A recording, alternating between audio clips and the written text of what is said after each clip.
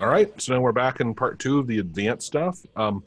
Does anybody have anything in particular they were getting stuck on with web scraping, or have questions about what we just covered?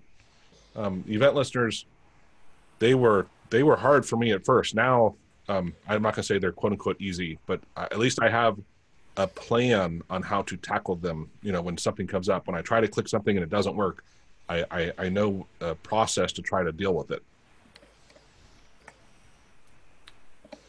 Yeah, and that's often the thing. And one might say that AutoHotkey, with the size of our community and the amount of code that's out there, of course, over the years, more and more has come.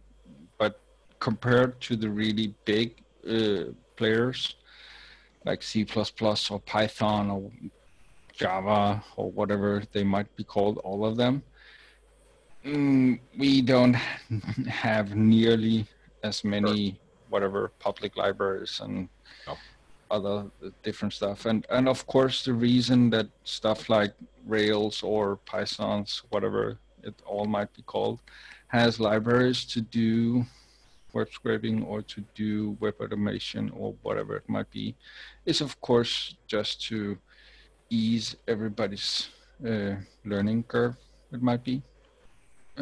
To me, sometimes it seems a little weird to build an entire library to do a thing that's already built in. That's what I talked about at one point when people kept building libraries to automate Excel. Yeah. So they had maybe 100 functions to do a specific Excel functionality.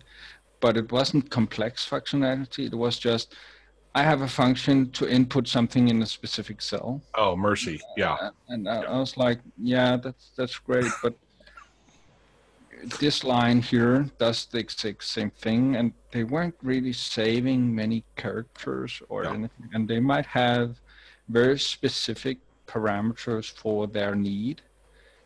And it was okay to have a library like that for yourself, but sharing it and hoping for everybody else to use it was just not really that useful. Yeah. I'm still half embarrassed. I have an Excel library. Half the stuff is decent. Half the stuff is like you described, right? Like I built it before I knew what I was doing, and it works, but it's quirky. And it, and actually some of the stuff doesn't work. But I just, I don't have the time to go back and see what works and what doesn't work. I just don't care, right? The majority of stuff works, but yeah, I hear you. And speaking of numbers, so there was almost 3 million people in my network for Python, and there's not quite 4,000 for AutoHotkey, right? I mean, it just goes to show you the number of people on LinkedIn, right, in Python is insane. The size of that community. Yeah. Yeah, and well, of course they'll produce way more stuff than we and I know a lot of people who have been programming. Maybe not everybody has done it for a long time, but at one point you get to a point where strictness is that a correct word? But where you have a strict typed language, you might have many people who build scripts, libraries, and code in the same way, or at least in a more strict way. So it's more easy for someone else to actually come in and use their stuff. So yeah, a community can benefit from that. And as has been mentioned many times over with AutoHotkey, is that, yeah, we have this more loose way of doing it. You can use functions, you can use commands, you can whatnot, you can use commas and you can not, and you can use equal signs or colon equal signs, and there's a lot of ways of doing stuff, and it might help a newbie. I don't know if I like that word, but still, to feel like, hey, I can get something running quite easily. But going from the new user to the medium user might actually be harder, because in a community like ours, you may not feel like you have that many helping libraries to just do the stuff. Do you get what I'm saying? Instead of oh, I want to do web scraping, and in Python, you would just be pointed to two libraries that you need to use. Whereas here, you'd be pointed to COM, which, of course, is a complete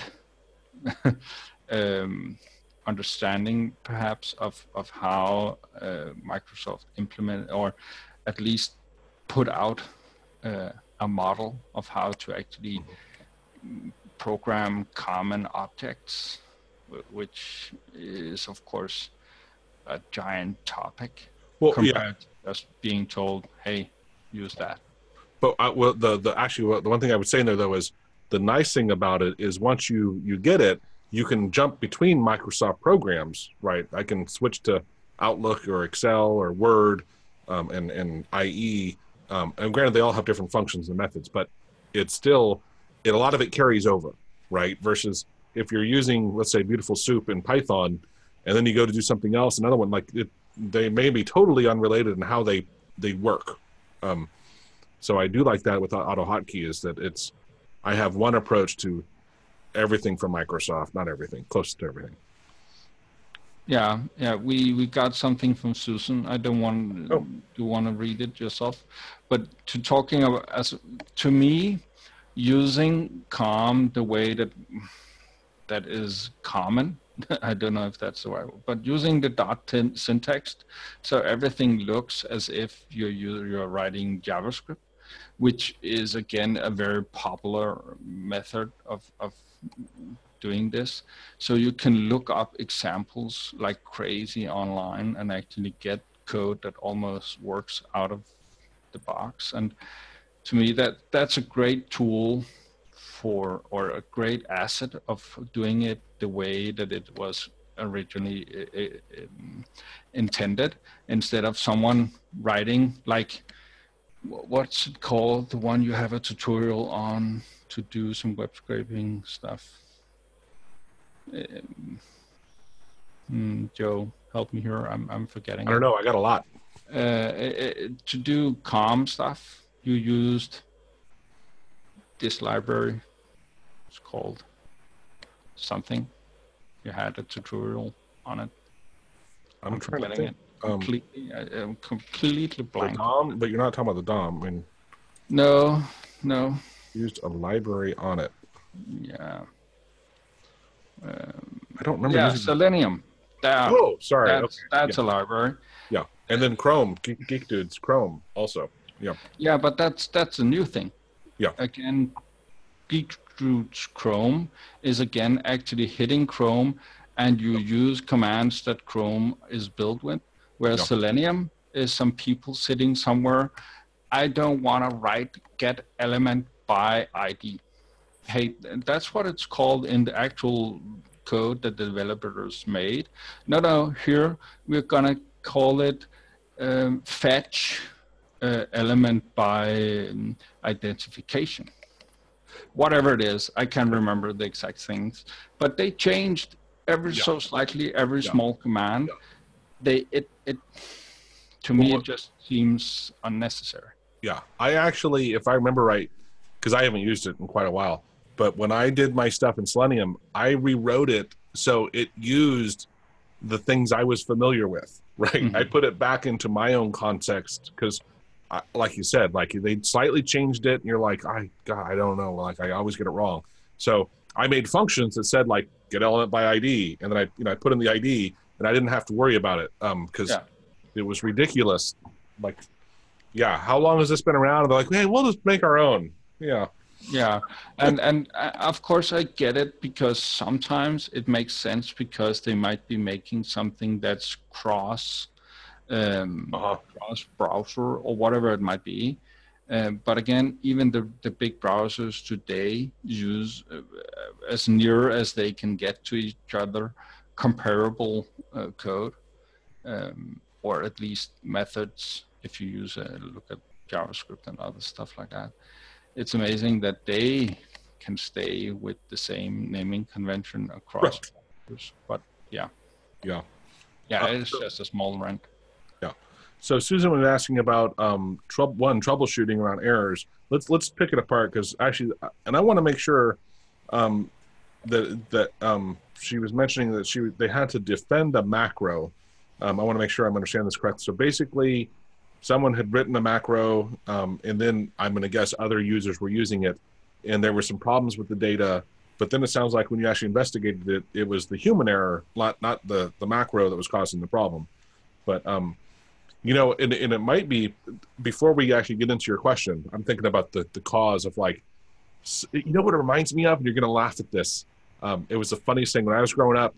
Cruise control was a new thing, right? Like when I was in high school, and I remember people talking about it, and apparently some people were crashing because, especially like Mexicans who didn't have a great grasp of the English language, right? And the salespeople were basically telling them, oh, it's like an autopilot. You can just get up and do whatever, right? You know, you said it, and so people were literally thinking like, oh, whatever, I said it, I don't have to worry about it.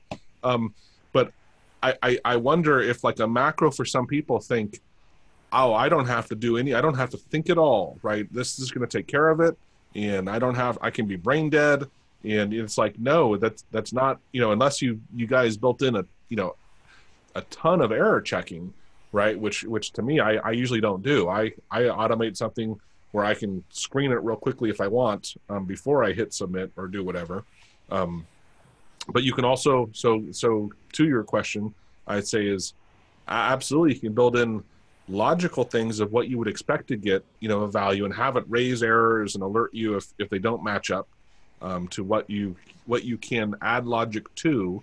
The problem is often there are things you don't realize, right? You know, it's like it takes a while to pin down exactly the right logic of what you should and can expect for, you know, a certain thing to do, which is why I don't normally do it. It just takes me too much time, and I'd rather have a little human interaction where I just look at it and can say, yeah, it's fine. But I've had some go off the rails a little, didn't cause too many big problems, but it definitely can happen. It's just, you gotta, when you're not the one driving, I think that I guess it becomes much more critical that you do have something there, because you can't make sure that you are proofing it and making sure that it is right.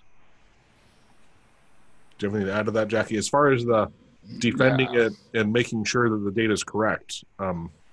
Yeah, I'm listening to what you're saying. I'm rereading the question and trying to pick, as you said yourself, pick it apart a little and see if there's something in there. And I'm not sure I've actually had to defend a macro before. Often I've kept them to myself first, and if I saw the use of actually sharing it with others, I do as you did, having it going in a way where I would have checkpoints within the code, and when I had seen enough things where I saw it to be at 100% correctness, then I might skip that check at some point. Up until I had something that I at least believed to be working 100%. And I might have been lucky and or whatever it might have been, but that has worked quite well for me. To someone has not yet found a fault with that system when I've done it like that. But to having actually to defend, and I might not completely understand how you would defend it, if it's actually after the fact that you're defending it, or if it's before. I think it's my reading into this is that they were all gung-ho, people using it, and then they had a macro, and then let's skip back past the whole why there were problems. But they're problems, and now some people are saying, hey, should we really use macros? There's a problem here, right? Should we really automate this? It's not safe, right? There's issues. And even though it sounds like they've pinpointed and said, actually, it was the human should have done something, it still begs the question of, like, should we be using macros at all? My guess is it's not I mean, obviously it's this particular one, but it might be the even taking a step back further, right? And shouldn't use any at all. And and I think part of it is you got to say, look, it's not a turn off your brain. You know, usually it's not, right? You can build that into it and have it stop and have it alert you and do whatever.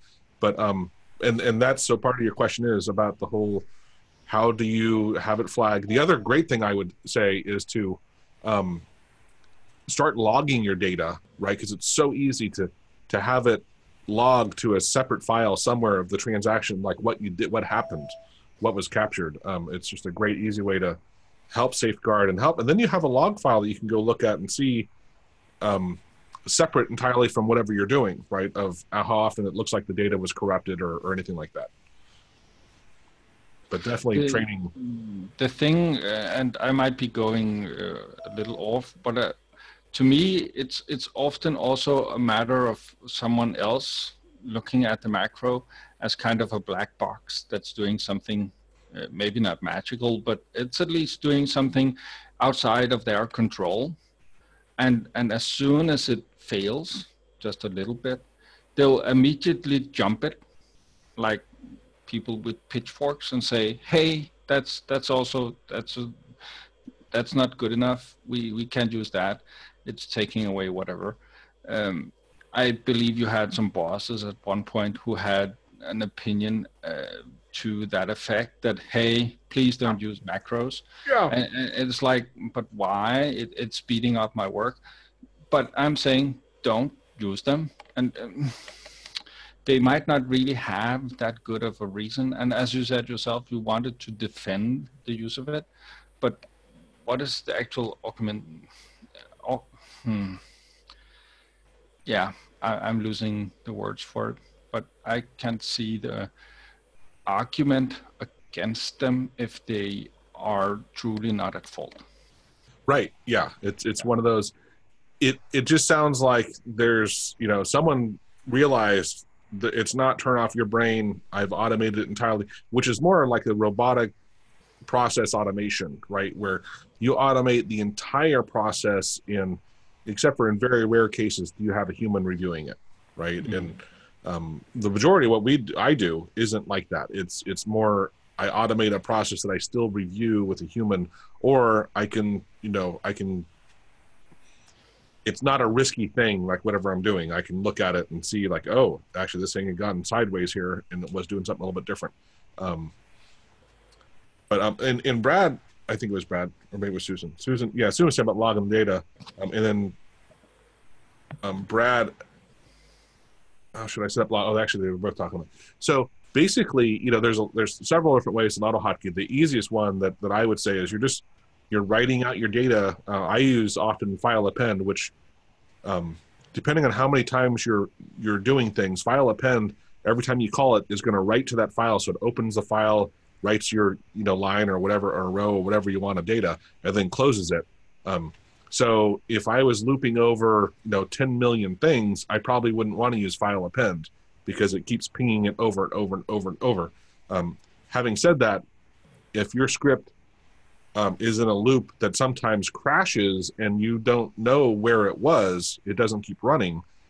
That's the beauty of it, right? Is like you want it to keep pushing out to that log file during the loop. Otherwise, which is what Maestro typically does when he builds things, is he gets a bunch of data, and then when you close the file, it'll dump it all in one big. He uses the file object normally, but you can still use file append. It doesn't matter. You could be building it in memory and just write once to the log file, and that's what you would just.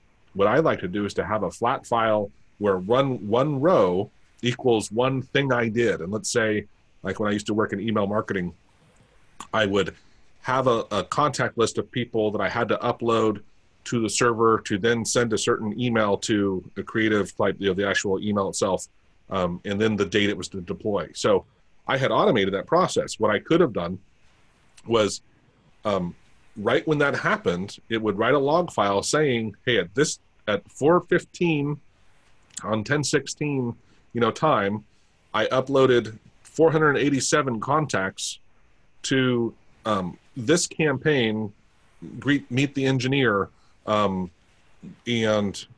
maybe I guess I would say like success, like it was actually saved on the server, right? That would be one row. And then the next row would be the next thing that I pushed up there. That's the, you know, one way. The other way is just even with like any file, you could use that. I wouldn't necessarily use that, but it's an easy way to, I guess. Nah, I'd stick with the file append or file object for writing to it. Did you have any thoughts on that, Jackie? I'm with you on that, and of course you can do logs in many ways, but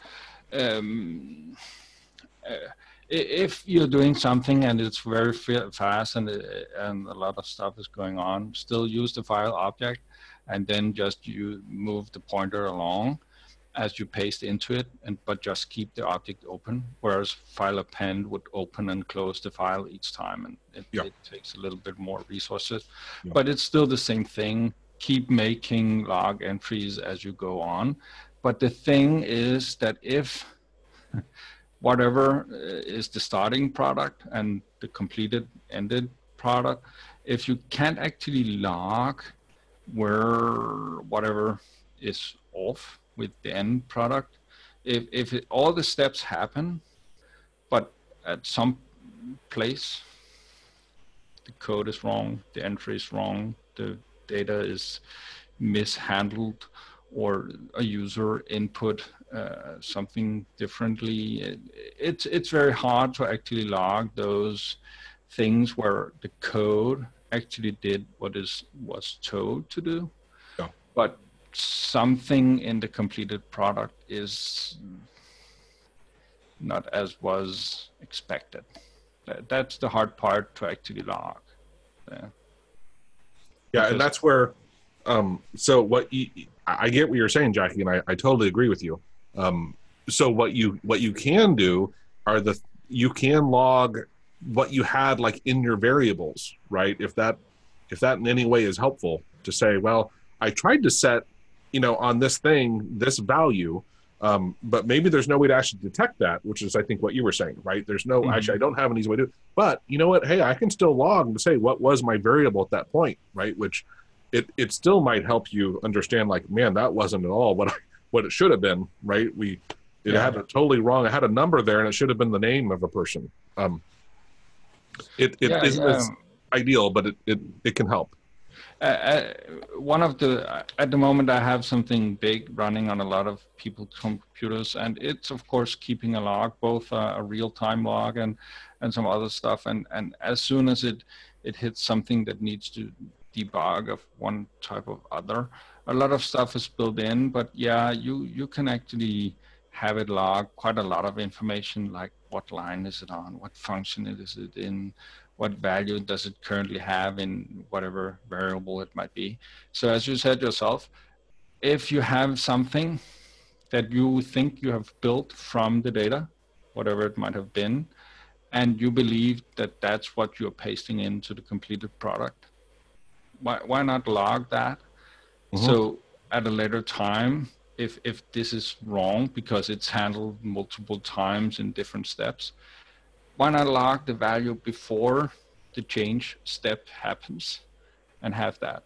It depends on the amount of data. But yeah, I'd say you have this string, then you change that word, you log the string with that word changed. Then the next time when you change something over here, you log that as well. You have everything in the completed thing, but up until there, you actually log each step that you do, or each time you change whatever it is that you change, you log it right before changing it.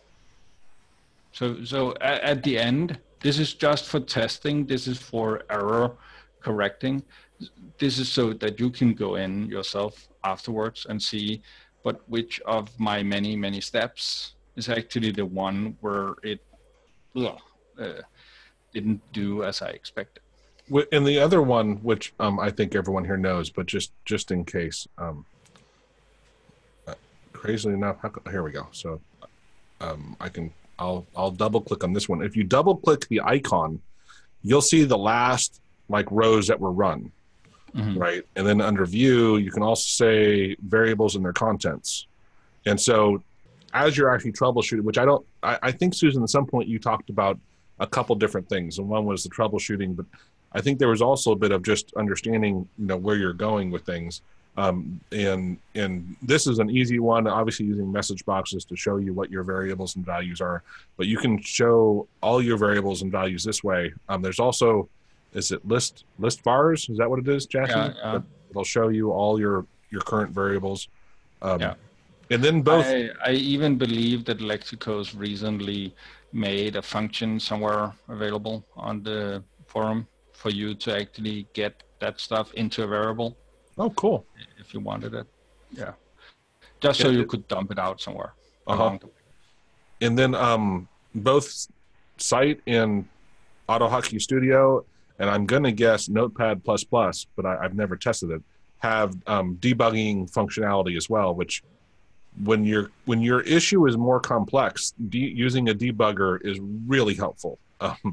I can't stress enough of, like, inside of a loop where it's jumping around, it can be really helpful because you can literally hit a button and have it step through things and show you your variables. And if you're using objects, show you what's inside them at the time. And it's really insightful of, like, wow, now I understand why the darn thing is not working, because it totally had the wrong value. Like, it doesn't tell you why, but you can at least understand where it's going amok and then trace back to, like, why it's not the way you thought it should be. Yeah, and that's where this is one that you often end up using, or I at least have used it quite a lot of times, is the simple message box. Here I know I have the right value. Yeah. Show it to me in a message box. Down here, I'm not sure if I have the right value. So new message box. If that's still correct, okay, I know this part works. Good. Next, new message box, lower in the code after whatever function call or whatever subroutine you had. New message box, show it again. This is it is the same thing as the debugger is doing, but you can just jump over way more lines at a time to do your initial check of where in the code you actually have. So you can narrow down from, let's say you have 1,000 lines of code and you have one at the top and one at the bottom. Okay, it was between those. Okay, so you put in one in the middle and that one is still correct. Okay, so now it's actually in the end of or the last half of your script. Okay, one more in the middle of that. That's the way to actually narrow down where is the thing going astray. So yeah, message box, show whatever is important. And I'm demonstrating here is Maestrith also has a function for tooltip. So he uses it a lot more than I do for troubleshooting. I just don't use tooltips a lot. But on something that is a process that, you kind of want to watch it flow and you get tired of hitting okay, move forward. It's an easy way to, show a variable's value as it's going through whatever. So we also, by the way, have a webinar on debugging, right, and troubleshooting. Yeah. And we walk through, some of the best, easiest ways. And I think it's kind of ironic, right? Because the vast majority of people using AutoHotkey don't use any sort of a debugger. They use message boxes for 99% of everything. And yet it's something, if I could encourage people that just start using AutoHotkey to spend, some time at learning how to debug their entire life using AutoHotkey would be so much better, because suddenly you have tools. It's kind of like that visual events thing, right? In event listeners, I finally learned how to troubleshoot, how I can figure out to work around these event listeners, because before I didn't have any sort of tools to work with them. And now suddenly with that visual events and using the event listener thing, now I know I can start actually fixing it and approaching it. But man, it's one of those, like, no one wants to start learning how to debug. You want to be working, but it's a critical thing that can be really helpful. Yeah. And escape. Yeah. We got another question from Brad, I think. Cat Loden he actually gave us a couple examples already. Okay. But yeah, just to kind of mention it, he actually asked for, he had some issues with his code interfering with his wife's work, right? And he wanted a way to end all of the AutoHotkey scripts that were running or something like that. Does that sound about right for what he was actually asking about? And Captain Odin, he posted something that does that. Well, he got one that gave you a list of all. It actually closed all the first one closed all of the running AutoHotkey scripts. Fair enough. So this will get a list of them, go through, and uses the when close to go through and close them. And then I said, hey, I think there's actually a way to pause them, right? And then I didn't look at the second one, but it sounds like there might be a problem with it, but it would go through and pause them, which to me, that way I don't have to restart them, right? I can just turn them back to me, on. it would also depend on whatever it is that actually is. So, yeah, and actually, Brad, it sounds like, correct me if I'm wrong, but you guys don't log in as different people, is that right? Because you could build stuff to run, in a certain way where if you just had a different login, even if the things were running, they wouldn't actually work because it can check your computer name, right? Well, that's not the username on the computer.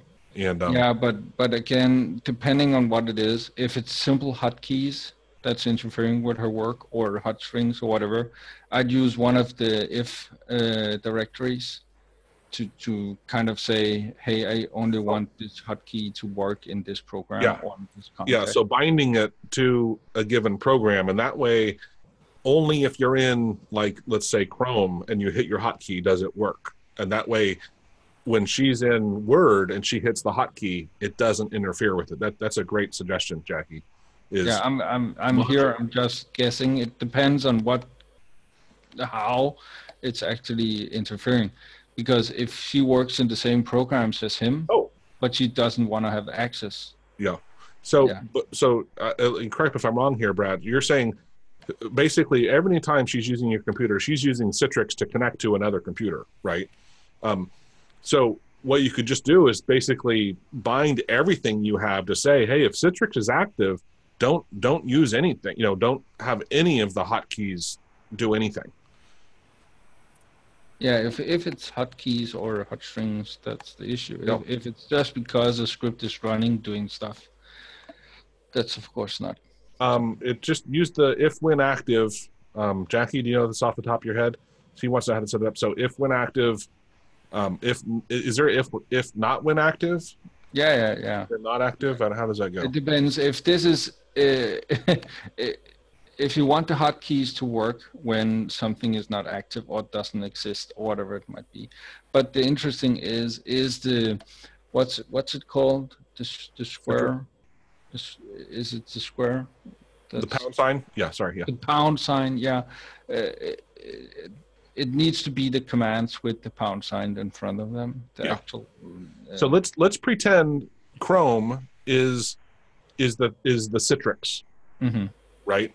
So in here, and let's say actually in here I have several hotkeys, right? I have one there. Let's go ahead and get rid of there's two there. So up here, we would have if when not active. Is that what I would use then? Yeah. Why not? And then it might be as simple as like this. Although that changed, of course. Right now it's AutoHotkey, so I have to come back in here, click here. Now it's active. Okay, get that, and now come back to AutoHotkey Studio and paste. And make sure if you want other stuff to stop, if you had this one is only with the scenario of Citrix. If we wanted to make hotkeys that only worked in Chrome, or only worked in IE, or only worked in Word, or only worked in specific programs, he could use if when active. But here, if he just wants to exclude all of his keys from something when one specific program is running, and if when active might not even be the right one because Citrix doesn't actually stay active when you work within it. Point. Yeah. So So it might take some playing around. But here's one way. The other cool thing about this is, let's say in here I had Control G does something. Message box, whatever. Yeah. Then you can say this is the stuff. Hey, she still wants to have some, right? So you can put the ones you guys both want outside of this loop, not loop, but this, I don't know what it block, right? And that way these would still work. But if you wanted everything, then you would just move this up in there, right? And then it theoretically shouldn't work. Mm-hmm. But yeah, that's how you can. So what you could do is set up two very simple hotkeys to actually show that it works or doesn't work. I don't know. This is a video after all. Say it again. What? Yeah, I'm just saying. Yeah. Okay. Just as a simple test. Crazy talk. Yeah. Oh my God. So, and the other thing I was going to say was actually, so back to your point, Jackie, before I do it, would we use maybe if when exists then, and that way if Citrix is even running? Yeah, then, that would be my take on it. Okay. So right now, let's see, make sure nothing's actually out of this. Run it. Okay, and let's see, Control G, actually Control G, I have a hotkey, funny enough. Oh, and it's in there, Control G. If when not active, it's not active. All right, so that worked. Now let's activate Chrome. Control G. Oh, nothing there. Yeah. Magic. And it worked. And we're live. Yeah, exactly. So that's good. It's not that easy to actually see, but again, you get the general idea of these pound sign direct. Is it called directories? That's not correct, right? No, I think you're right. That sounds right. Yeah. Someone correct us. Directives. How's that? Directives. Yeah, directives. That's what they're called. Yeah. These directives are quite powerful when it comes to where you want hotkeys and stuff to actually work and interact. And again, if she starts Citrix as one of the first things she does, just having that at the top of all of your scripts, if when not exist or whatever the wording of it might be, and then just having Citrix as the thing. Yeah. I'm curious. Cat Moden chimed in here. It says preprocessor directive. That's probably correct, but within AutoHotkey, I just think it's called directive. I'm just curious if it has a implication to it actually, like it matter, you know. I think it's the pre-processes directive is just to explain when it actually kicks in. So before the process is actually processed, the click of the key. Oh, interesting. Before AutoHotkey actually receives. Okay. Yeah, something like that. It has to, otherwise it wouldn't know which to run when, right? It's got to look across all those things first, right? Yeah. To take into account which one is going to use. So I'd say that when the AutoHotkey window or whatever, how it works, actually gets the event message or however that works, it has these pre-processing directives that tells it, oh, okay, this was a Control G. Is there any directive that tells me to actually handle or not handle this? Yeah. So it pre-processes those before it actually does anything with the information that the key was pressed. Something like that. Is that a good way of saying it? Yeah, I think so. This, by the way, back to the troubleshooting webinar, but we had a lot of good flow of how to work on things. Hotkeys. Cool. Yeah. And that stretch ball there, that's a good thing. You know what's amazing? I still think is amazing is that's actually a 3D image, right? They didn't have my stress ball. I paid a company to to take. I don't like look at that. How they even bent it, right? They did a great job. Um, but, yeah, we talked about the double clicking the icon. We talked about both of those. First off, restart the script, restart the computer, right? It's just Windows. You don't think they just took a ball and put it in the hand of him and then just put AutoHotkey stuff? I don't know because I gave him. I mean, that's my logo. Yeah. But I think if you take a white ball and put it in a hand, and then just move the logo onto it instead of I suppose they could have. Whoa. Stuff. Yeah, I'm trying to. Okay, that's zoomed in. Yeah, it did. But where'd my picture go? There we go. I suppose that's possible because they did it. Yeah, although I don't know. Anyway. No, I don't know either. I'm just guessing. Yeah, that's a good guess. Fingers and stuff is maybe still a little bit off, but sometimes you just want to find faults. So the text. I think you might be right. This should have been a little more rounded. Yeah, and it doesn't quite look like it. So maybe you're right. Yeah, it's just guessing. Oh, so Joe, at the beginning you showed how to use stir split to grab the first part of a string and use something. Yeah, you know what? It's so funny you mentioned that because, and actually I can't remember. Maybe it was Jackie or if it was Maestri. If it was one of the two of them, showed me that, and I'm like, that's not anywhere documented. And I'm like, it is one thing that blew my mind. I totally agree that. It looks like I already closed. Let me see if I can do this right. That was SPSS. Why is it not? Oh, anyway, Maestri uses his thing so much better than I do.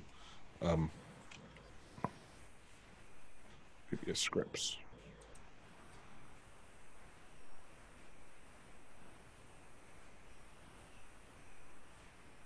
Why is it not listed?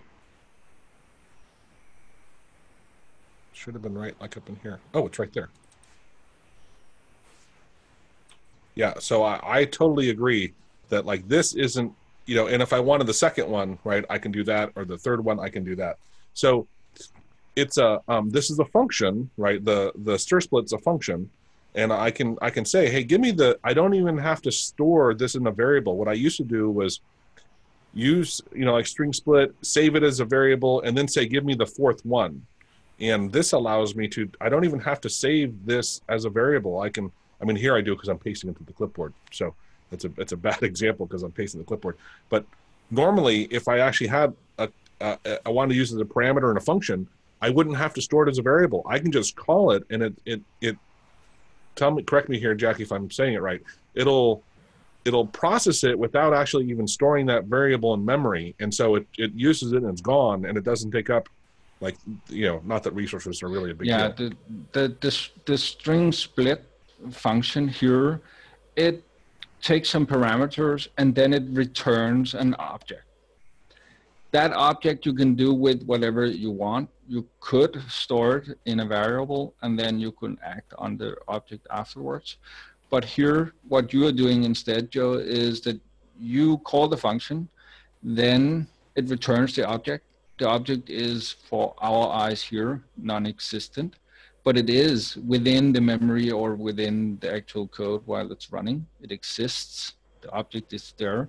And putting the .1 on the end of the function actually tells the code or the script or AutoHotkey, whatever you like to say, to fetch the third, just like you would do on any other AutoHotkey object, the third element from the object. Mm-hmm. The only thing is that I don't know why it's not documented, but it is a thing with how it simply works.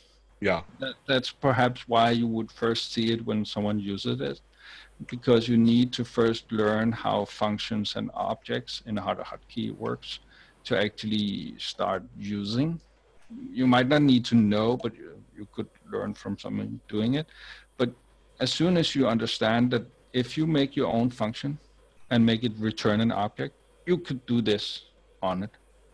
This isn't a thing specific for this. It's That's just right. because this function is returning an array or an object, then you can actually on directly like this call the dot syntax.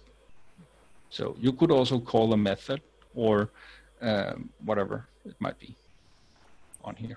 And this reminds me, Jackie, correct me if I'm wrong, but I think you and I have talked a lot about this, because in some posts, people will be like, hey, but that's using an object and that takes up more memory. So you should use a command. What is it? Not a command. Yeah, command. That's command. correct. And that way it's faster and this and that. And it's like, you know, the speed and everything is so ridiculous, and the difference in memory, it's so tiny. And yet this is so clean and easy, and it's in one line. And I could even put, you know, I can put a comma here and do it again if I wanted to, right? And do whatever. So I could change the order. That's the extra functionality of the comma. Yeah. That's also something that you don't see all that often. But yeah. So right now, I do believe that you are doing something with the message box, because you're putting commas in there and stuff. Yeah. And the message box actually acts on commas in thank you. And other stuff. Yeah. So I should throw in some spaces in between these, right? Probably. There we go. So I just changed the order.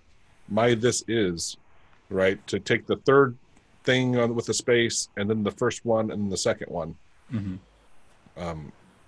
But it's pretty cool, because I can call them all in a row, and I don't have to have each one separate. Again, once they're used, they're gone. They're not stored in memory. And then, man, that saved me so much typing and then reusing of variable names and all this stuff. And you can put it in a function. Like if you have a function you're using, and as one of the parameters, you can just dump it in there. And it's just like, man, it's really nice. But this is where you can really start saving code, is when you learn to use this type of way of doing it. You would almost, Sean, I know, stray away from using commands, because this way of using functions just becomes so much easier. You can use it straight up within an expression as soon as you want it, instead of you first having to call a command in whatever way to split the string. Now you can just do it straight up within the function, or within another function call. You could do this within one of the parameters. By the way, Dallas, let me put this out here real quick. So Dallas, Texas, we'll say Toyota Echo 8%, and what was the last thing? I don't know. I think maybe it was a price. I was doing some web scraping. Actually, I was doing some app scraping. I was scraping data out of an Android app, and what was interesting was the text I was getting didn't always break at exactly a full group. And so let's say this was a car, right? So it was located in Dallas, Texas, Toyota Echo. 8% was how much gas was actually in the car, and then this is the price they ran it for the car. And then we'd have another one, after it, like here. But sometimes like this broke like this, right? Or the last one continued on. So it wasn't quite that. So I was writing, and I did a pretty good job. I wrote a regular expression to look for certain things and parse, get what I wanted out of this. There was something a little odd in it, and I couldn't put my finger on it, but Maestrith was helping me automate some stuff. And so, he looks at it and he goes, well, the only thing in this that's going to have a percent sign is this thing. So let's use the percent sign to split off of. And then he split it off by the percent sign first, and then he backed up 2 lines and then went forward 1 line. And he didn't use a regular expression at all. He just used stir split to find basically like an index, and then moved, up and down lines. And I'm like, it was so much more reliable than what I did, and straightforward and clear. And yet it just like never crossed my mind of like using stir split to to grab these parts of the text and break them out. And that was just one of those things, like, I love watching other people do stuff, because like now that that's in my head, and that's why I brought it up, is like, next time something like this comes up, it's like, hey, what is unique, right? What's different here? What can you actually find that's unique? And then basically, how can you identify that and split it and then manipulate around it? But there's so many different ways to do things, right? And we all think differently. And then there's, of course, what's in your toolbox? What have you used before? But it never would have dawned on me to use stir split to have parsed this data. No, and as you mentioned a moment ago, at least, this thing with a command having a smaller overheat or whatever it was. I had a discussion with someone on the forum at one point about it, and of course it's worth knowing that one is heavier on your system than the other. But if you look at the script that Joe is showing right now on the screen, if you use string split 2 times within this code compared to using two commands to split the string, to a computer in our day and age, it has 0 impact, I would say. Whereas, of course, if you're working on a big operation or collaboration of a bigger thing, it's of course worth knowing if you're using this much CPU power or this much RAM or this much memory compared to doing it in a slightly better way. But for most of what it seems like AutoHotkey is being used for, I don't believe it matters. That's just saying that I have I can't remember, but tens of thousands of code in a program at the moment that I'm have out there publicly, and it has a lot of include, so I don't actually know the exact length of it, but it is 15 megabytes in size when it's compiled with AutoHotkey. And I use whatever I feel like, wherever, and it has no speed issue. It doesn't seem to impact any kind of CPU power on the machines in any way. And it has a good amount of backwards compatibility. So even on quite slow machines, it's no issue. So I don't really see it. This, by the way, Jackie, and I posted a link to the video, but now I think about it, let me post a link to my site, just because on my page I actually documented, I put some of my notes in there on what they were doing. But this video, they talk through these guys. They were comparing, I forget how many names. It had to do with the after 9/11, all the secure list and who's on the no-fly, like, what do you call it, terrorist watch list. And they had to bounce all these names off it. And they had a process. Let me see if I wrote it down up here. It used to take like 2 weeks to run. Maybe it was longer than that. And then they kept trying to optimize it, and they got it down to running to 5 minutes.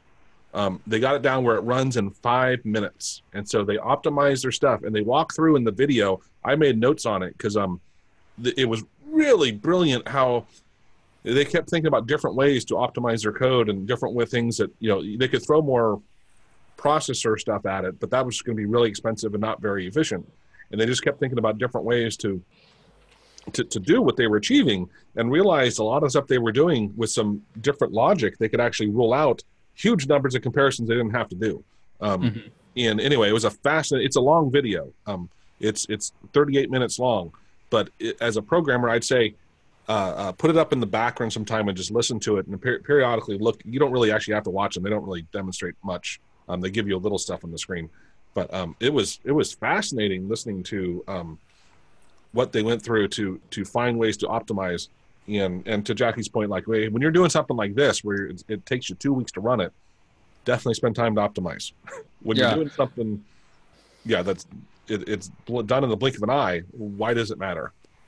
Yeah. Yeah, it's again, it's fair enough to tell people about it, but maybe not to the degree of saying it's wrong to Yeah, use one over the other, yeah, because again, we are maybe not all hobbyists, but still the level of the stuff that AutoHotkey is normally used for, there's no reason to opt for one over the other. I'd say maybe even opt for the function or the object-oriented one here, because it just um, makes the code simpler. well, That's how I and see it. readability, right? It's when I come back to it later, or if someone else looking at it, as long as they understand how these work, which is actually, I think it was Mordecai said he didn't understand how that was working. It can be harder, right? But for anyone who does understand it, it's a lot easier to just spot it and go, okay, that's what, I don't have to look up what this variable, because in the other way we would have had a variable, that would have stored the value, and then would look there at what it's doing. And Yeah, I'm of course, I need to correct that, because I said it made the code simpler. But yeah, again, with readability, sometimes it makes sense, even for oneself, to go in and split up, let's say, in a big expression, so you don't get these very, very long, weird looking stuff where a simple missed space or comma or whatever might actually give you more issues than you get from shortening down your code. So as you said, as you're writing already, Joe, just putting in the string split, putting in the text, and then instead you could have used text 3, text 1, text 2 yeah, at the same places within the line below. You yeah, would have one extra line, and some would feel that you would have more readability. But again, it depends on the person reading it, because yeah, when I read string split text space dot 3, I of course know what's happening, yeah. and I've gotten comfortable with reading that. But I also know that that's not very readable for someone who's completely new to code or AutoHotkey or whatever. So again, one makes sense in some cases, and in others, yeah. Cool. Yeah. I think we're also getting closer to the end of the Yep. second. Yeah. Did anybody have any other questions or anything? I think we're good.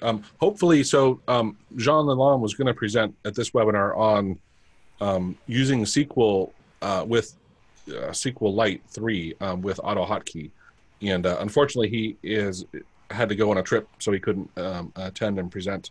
So the next one will be on that, and I've been starting to use it a little bit. It's been pretty awesome to be able to store data in a database, and then when I want it, I can run SQL on it and pull data out. It's really wicked cool. I can definitely see how it'll help me. Yeah, I'm even looking forward to it, because I've done it a few times when I had the need, but I haven't actually used it for my own stuff, which with a short intro or whatever you'd call it that he does. Yep. I'm pretty sure that, yeah, just talking about it, asking a few questions would actually. Yeah, it opens up a lot of doors. And even if you don't have a background in SQL, SQL is dirt simple to start learning how to use, and for customizing a query, so you can store your data in the database and then easily pull out what you want. And man, it's so powerful. So Yeah, that's the thing. It is not because normal files and stuff ain't databases, but SQL and stuff like that with asynchronous calls and stuff. You get a tool that really is quite powerful. I'm looking forward to learning more about it. all righty. Well, thank you, everyone.